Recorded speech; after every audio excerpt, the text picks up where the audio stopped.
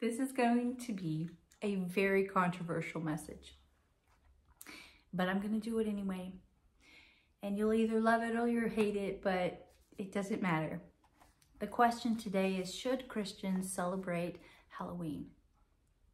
I can tell you it is a very controversial and debated subject amongst Christians, and it can cause disunity, it can cause division, but that's not what this video is meant to do today. It is meant to warn you, it is meant to open your eyes, it is meant to cause you to pause and think and really turn to God's word and see what he says about it.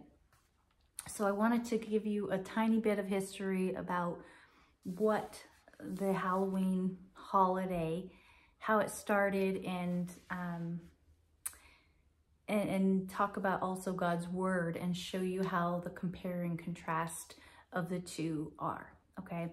So we know that Halloween was originally a pagan holiday. I looked this up in the Encyclopedia Britannica, and it says the souls of the dead were supposed to revisit their homes. So these are dead people, supposed to come and revisit their homes. And many people believed that ghosts, witches, goblins, black cats, fairies, demons, all the sorts would roam the earth, and they would channel into the god of death, the gods with the little g, the gods of death. And these gods of death would go out and spread all these evil spirits, and they would harass humans by doing so. And so that was the whole purpose of dressing up, was so that you looked like a demon, and so that these evil spirits would pass by you, okay? That was the whole idea. And obviously we can see that Christianity has put its twist on Halloween, and it has evolved over the years, but this is the original paganism roots of Halloween.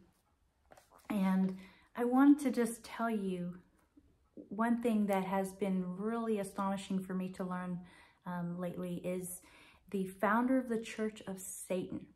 His name is Anton LaVey, sorry. He declared this.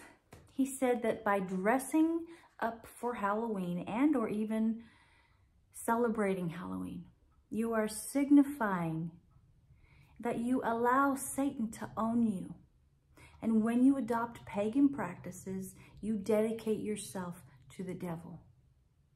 And guess what else he said? He said, I'm so glad that Christians let their children worship the devil at least one night out of the year. Welcome to Halloween. This is the satanic founder of the satanic church. This is not my words, okay? Now I want to tell you what God's word says about this.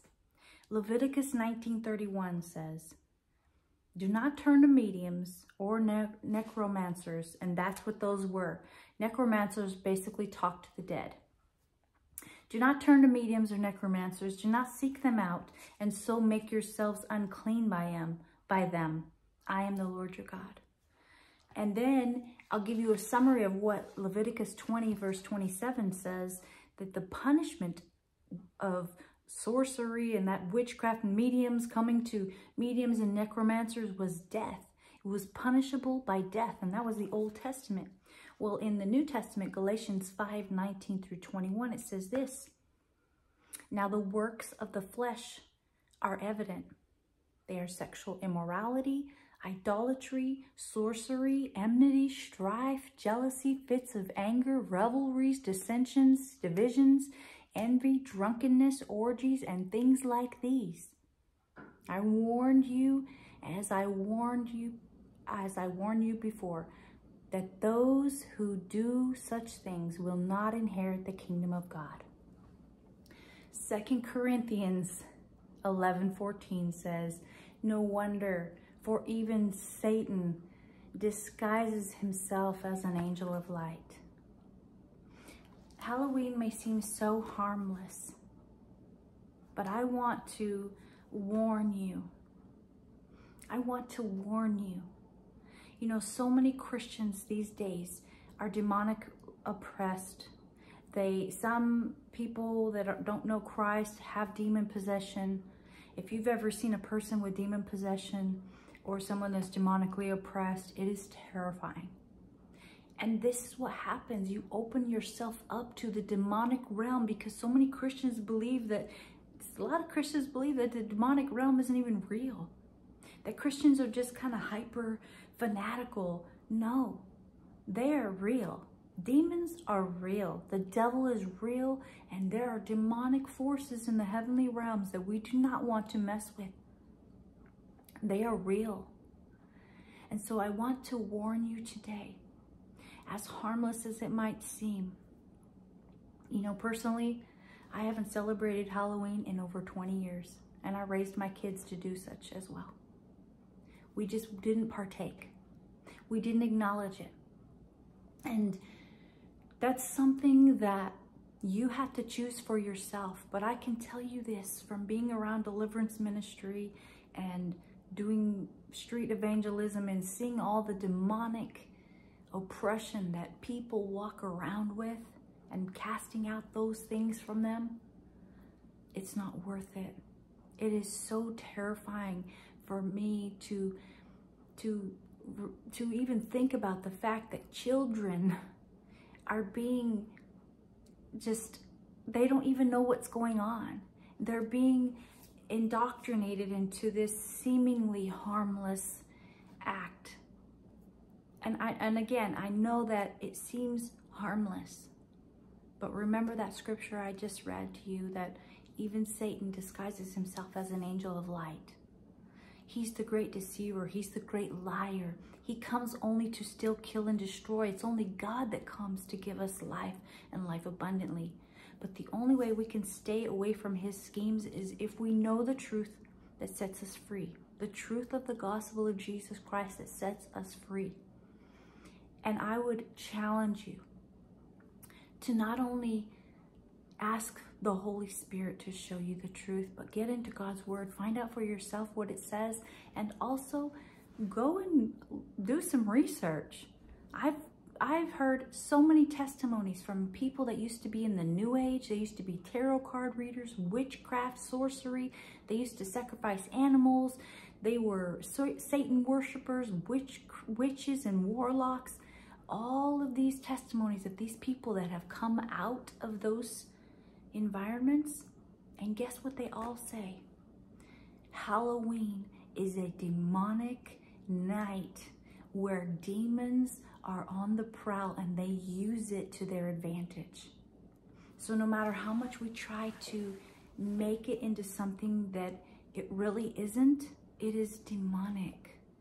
And I just pray that you will take precautionary measures, that you will not feel like you need to fit in with this world. Jesus told us in his word that we are to be set apart, to be in the world but not of the world, to not partake in the customary the customs of this world, the things that people are doing that they act like, oh, well, it's okay, you know.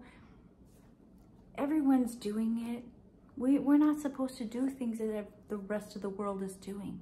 We are supposed to be set apart.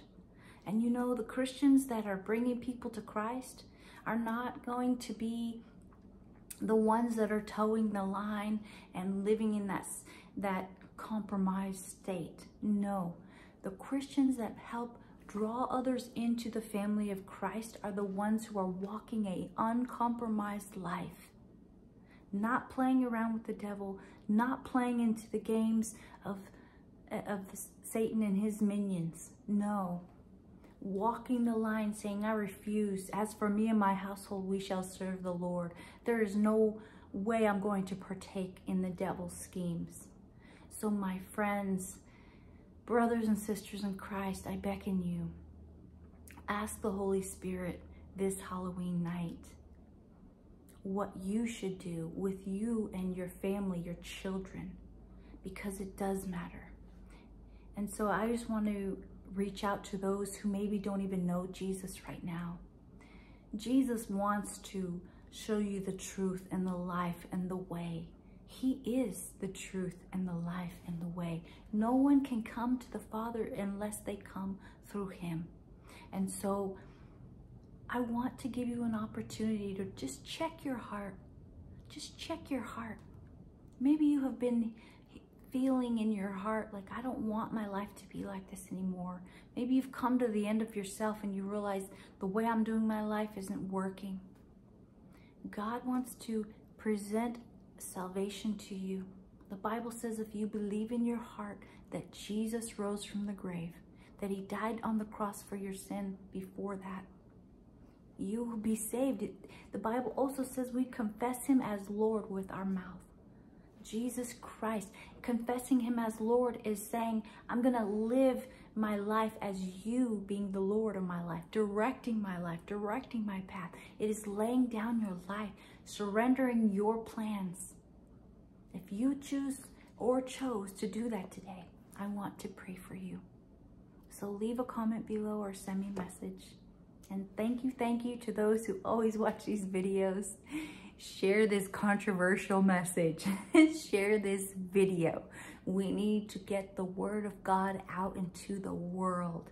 Share the video. Come and follow me on Facebook, YouTube, Instagram, and TikTok. See you guys next time.